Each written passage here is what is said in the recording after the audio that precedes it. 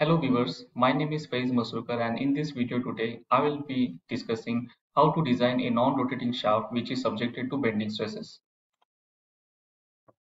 In this problem, we have been given that a non-rotating shaft is supporting a load of 2.5 kilonewton and it is shown in figure 5.14. The shaft is made of brittle material and it has an ultimate tensile strength of 300 newtons per mm square. The factor of safety is also given, which is 3, and we have to determine the dimensions of the shaft. So if we closely look at figure 5.14, the only unknown dimension is the diameter d of the shaft. So if we can estimate the diameter d, we can estimate the minor diameter, the major diameter, and also the fillet radius. All the dimensions can be known if we can estimate the diameter d. First of all, we have to understand what is the failure criterion for this shaft. Then we can write the failure equation and accordingly we can get the diameter d. So for that purpose, let me give you an example over here. Assume that we have a simply supported beam. So this is the beam which is fixed at both of its ends and we have a vertical load acting. So what will happen is this beam may experience some sort of bending, which means that bending stresses will be developed in the beam. Similarly, for this shaft system shown in figure 5.14, we will be, we can expect the bending stresses to be developed in this shaft. Next is to identify which are those critical locations. So in this figure, I will just highlight these two critical locations and name them as 1, 1 and 2, 2. So 1, 1 is a location where there is an abrupt change in cross section. So the diameter is changing from 1.1d to d, right? So there is a change from 1.1 into d to the diameter d. And at section 2, 2, we have the load that is acting 2.5 kilonewton exactly at the center, and we can expect maximum bending moment in the center, and that's why that is also a critical location to investigate and write the equation for getting the diameter d. Now what we will do is we will write the given things and then we will see how to proceed to get the solution. So first of all, I will write the given things what are given to us. So we have been given that the load is 2.5 kilonewtons, so I will just write here as 2500 newtons, and also the ultimate strength is given to us, which is 300 newtons per mm square, and the factor of safety is 3. So I can write the equation for the permissible stress. So let me denote that by sigma p, and that will be SUT upon FOS, and that will give me 300 upon 3, that will be 100 newtons per mm square. Now I have to write the equation for bending stresses at those two critical locations. But first of all, let me write the bending equation. So the bending equation says M bending moment upon the moment of inertia will be equal to the bending stress upon the distance y. So that will give me sigma b is equal to m into y upon I. That will further give me m into y. Now what is this distance y? This distance y is always the distance from the center line to the outermost fiber. So this will be, for this particular case, y will be d over 2. And let us write the moment equation simultaneously. So 1, 1. So for section 1, 1, the moment will be 1250 into 350. Now how this 1250 comes? So we know that there is a load that is acting is 2500 Newton. So that will be equal and opposite reactions that will be developed at the supporting ends. So that will be 1250 over here and 1250 over here. And as we are designing for section 1, 1, so that will be 1250 into the distance from the supporting point to the fillet location. So that distance is given to us as 350. So that is the moment for section 1, 1, and also we will write here the moment for section 2, 2. So that will be the load 1250 into the distance from the supporting end unto the to the center point. So that will be 1250 into 350 plus 150. So that will be 500. So these are the moments, and also y is d by 2. So I will just use this in the equation over here. So first of all, let me complete the equation for sigma b. So this will be d by 2 upon, so the moment of inertia for a shaft is pi by 64 into d raised to 4. So this will further simplify to sigma b is equal to m into,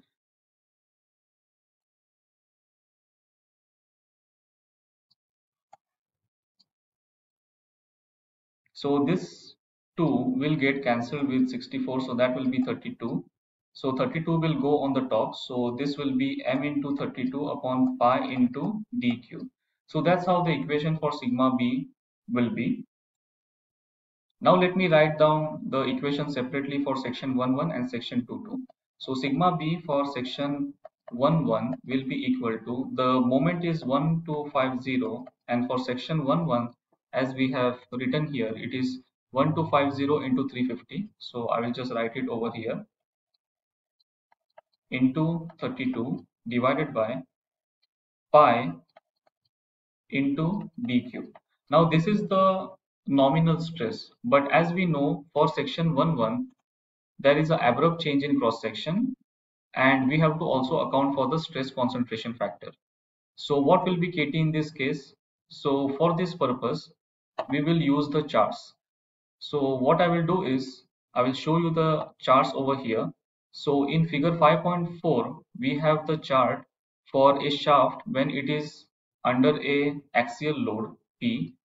In figure 5.5 we have a chart for the shaft when it is under bending moment. So our case is this one. Okay, so in this chart we have to estimate the fillet radius upon the diameter d and the maximum diameter upon the minimum diameter. So let us see what these values are. So r over d in this case will be, r over d will be 0.1, and capital D upon small d in this case will be 1.1. So we have to locate the curve of 1.1 and r by d as zero point 0.1. So that will be, r by d is 0.1, so it is this location, and d by d, which is the below curve, so that will give me this value, as we can see, which is 1.6. So the value of kt is 1.6, which we will use in our solution. So that will give me sigma b11. So if I want sigma max, so that will be sigma b11 into kt. So that will be 1250 into 350 into 32 divided by pi d cube into 1.6. So 1.6 is the stress concentration factor, and we have to account this because there is a fillet. So because of the fillet there will be stress concentration. So that's why the maximum stress will be 1.6 times the nominal stress. Now this is for section 1.1. Now we have to write for section 2.2. So that will be sigma b 22 into kt. So kt for this case is just 1 because there is no change in the cross section. So I will just write that as 1. So that will be 1250 into, now the distance will be 500 in this case because now I am writing for section 2.2. So as you can see, for section 2.2 it is 1250 into 500. So that will give me 1250 into 500 into 32 upon pi d. Now the diameter d for this case is 1.1 d and not d. So as you can see, for section 2.2 the diameter is 1.1 into d. So I will substitute that over here. So that will give me 1.1 d the whole cube. Okay, so this is for section 2.2.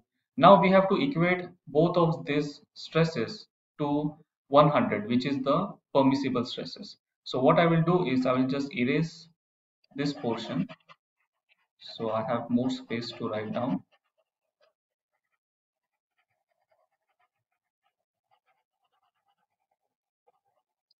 All right.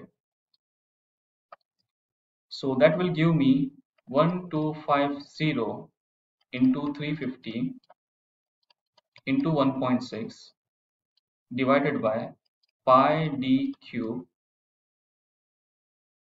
So this is into 32 will be equal to 100. So that will give me the diameter d for section 11. And I can also write another equation 1250 into 500 into 32 upon pi into 1.1 d cube, that will be 100. So let us see what these values are. So this will give me d as 1250 into 350 into 1.6 into 32 upon pi into 100 and raised to 1 by 3.